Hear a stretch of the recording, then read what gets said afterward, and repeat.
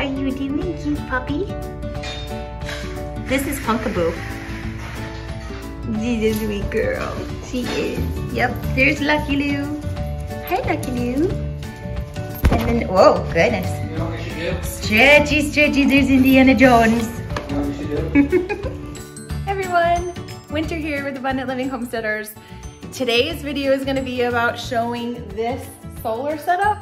It's very simple. Shonn's gonna do all of the setup. Obviously, I'm learning as we go here. But the reason we're getting this set up again is just an idea. So when we get up to the property in October, we're gonna make it very easy on ourselves to make sure that we have all the things that we need when we get up there. So we're kind of doing that pre-setup process just so that we have an idea of what we want. So this 100-watt setup is honestly just for the shed that we're gonna be using up there. It's not really gonna be doing anything other than that. It's like for our lights and anything like that we want in the shed. It's really kind of cool, and it's learning how to be more self-sufficient, right? So we have here a Thunderbird Magnum 100-watt solar amp panel kit. We purchased separately 2 universal AGM 35 amp hour batteries, one of the 4 25-watt solar amp panels with stand that are supplied with it, a manual, but I'm not sure why they use the word man because we don't ever read it. Separately purchased Duralast 200-watt inverter, 1 charge controller included with the solar kit that has 2 USB ports, 3 pen light ports for LED lights, car charger, mounting brackets, and 2 solar lights that come with the kit also. This total setup costs around $300. So we're gonna hook all this up and show you how it's done so you can get instant power from the sun. All right, so it looks like these, what are these things called? Charging posts? They actually don't fit on these batteries. So we're gonna just run up to Ace really quick and see if we can find the right ones that'll fit into there.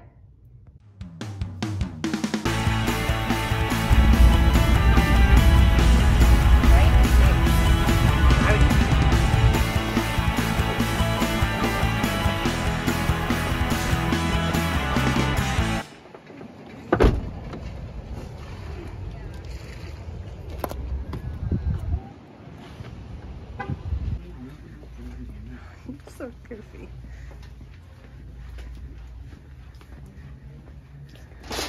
Bigger than a 6. Yeah. Maybe that is 6.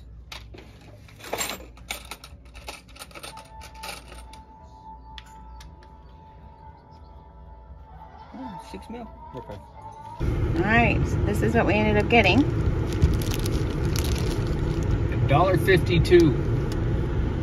There we go. Okay, so another really cool thing that Shonn scored this week, which is really cool, is these trail cams. We've been really wanting to get these trail cams just to put up on the property. And since we are going to be making a trip up there in October, we were really hoping that we'd have these in time. And it's super exciting that he was able to find these at a very discounted price. Yep. So where did you find them? Auctionation online, and I won a bid for one of them is $5 and the other it was $10. So the $5 one, this was the $5 one? Yep, it was missing the antenna. The antenna. And so I'm just going to order an antenna online as an extra, and then use the $10 one. It comes fully equipped. These are cell phone, they run off the cell phones. They send you alert messages on your phone there's movement operated. They're infrared. They came from Wild Game Encounters trail cameras. The owner's manual. We'll do a setup video on them. We just wanted to set up some security there, see what's going on our property while we're not up there. And so this was a neat option. We'll probably get a couple more and set them up in various locations. We can watch things that are going on, see all the animals too. I know, from afar, which is really cool. Yeah, and we'll download them what we can when we get the SD cards, because they require an SD card and 8 batteries.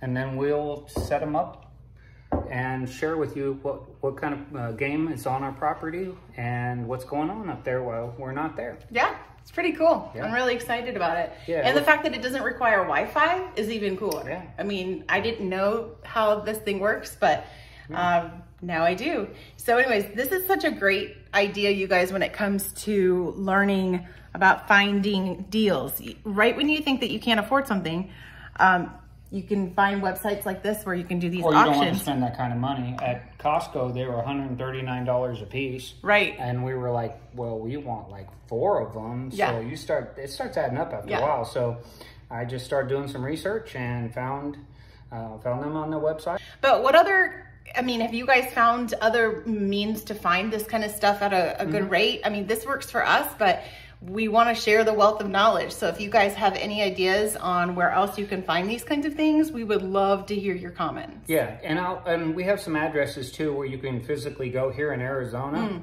that you can go to and look over their return items. Sometimes some of them are discontinued items or things like that at Home Depot. They're still in the new packages. They might have a little miscellaneous missing thing here and there, but they're pretty straightforward with what's there and what's not. And yeah.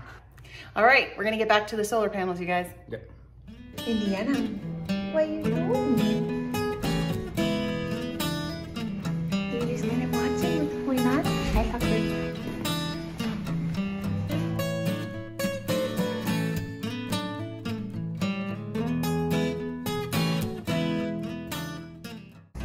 Okay, sir, what are you doing here? Prepping wires. These are wires going from the battery terminals.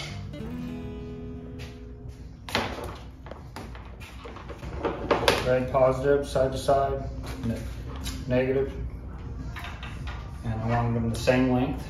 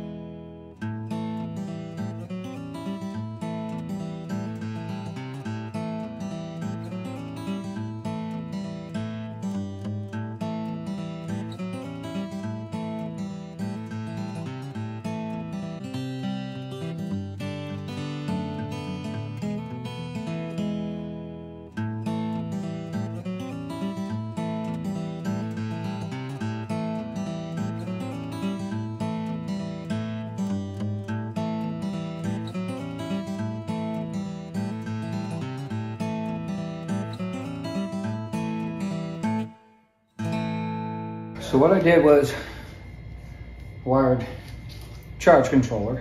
The charge controller, these go to the solar panels. You can also add additional solar panels underneath here on the far left hand one.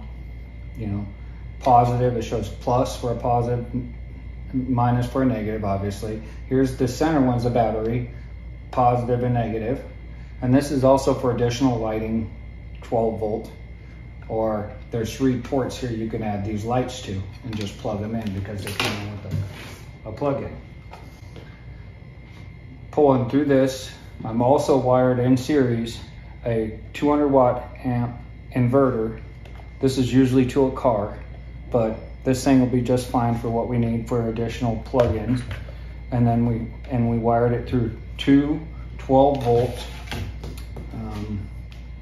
I think it's 35 amp hours per battery. So we got a total of 70 hours amp hours per battery. This normally you'd probably run a shunt in between here or a fuse, in-link fuse. What I've done is because of we're not pulling much from it. This is a 35 amp fuse already in there. So I'll just use it off of that, and if I have any problems, I'll add the shunt later, which is just go between this wire and this wire with an additional bus bar or fuse, end-link fuse or shunt that looks a lot like something like this. This is a simple procedure. This is one solar panel, and there's a total of 4 altogether. It has 3 additional ports that plug into the solar panel themselves, just by that. And you plug them into, each panel comes with its own cord, and so you just take it, wire it out, and it has plenty of cord. You can run it out. It looks like probably about 50 feet or so, maybe yeah, 50, 60 feet for each panel, and then you stand up. Just basically, this was something that was simple, inexpensive, and we wanted to test it as well as play with it a little bit. Like again, once again, this is going to our shed, which we just need some additional lights and maybe a little bit of outlets, charge our cell phones, or run a fan, a light.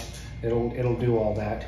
You want to wire this all up to where you're hooking everything to the charge controller, and the last thing you do is hook up the solar panels. Some people cover the solar panels themselves with a blanket, a blackout blanket or something, so you got minimal charge. Right now we have some sunlight coming in, so you can see that there's a blue light here that's showing some charge to it, which we got 12.4 volts.